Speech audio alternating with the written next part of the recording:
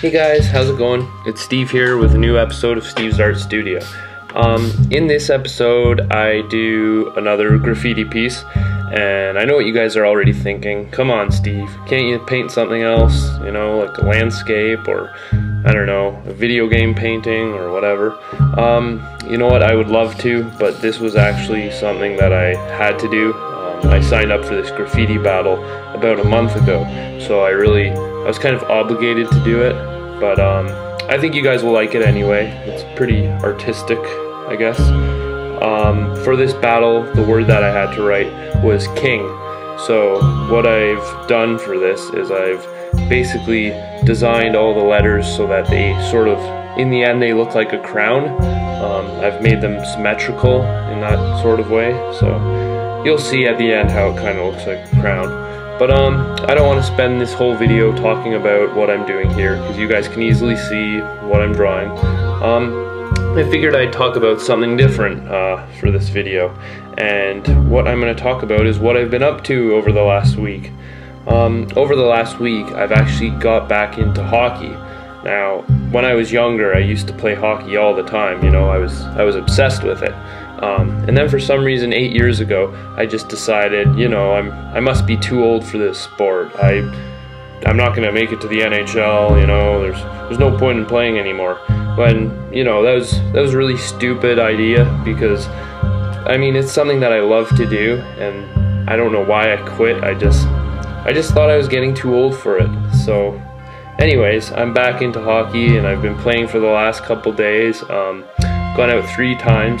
The first time I went out, I didn't get any goals. The second time I got 1 goal, and then I went out last night and I scored 5 goals, which I was really happy about.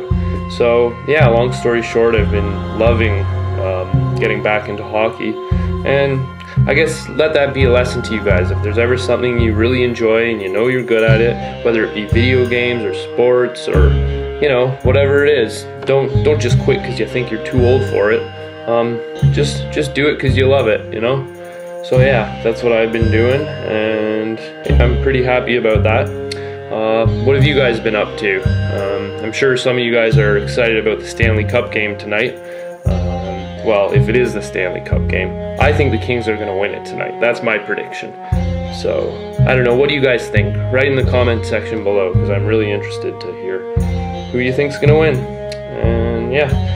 As you can see, I'm pretty much finishing up the piece. I'm just coloring in the 3D. I decided to keep the colors purple, silver, and gold, and the reason for that is I think those are kind of royal colors. So yeah, I'm almost done this piece. I'm just doing the outline right now, and as you can see, I'm doing it in silver.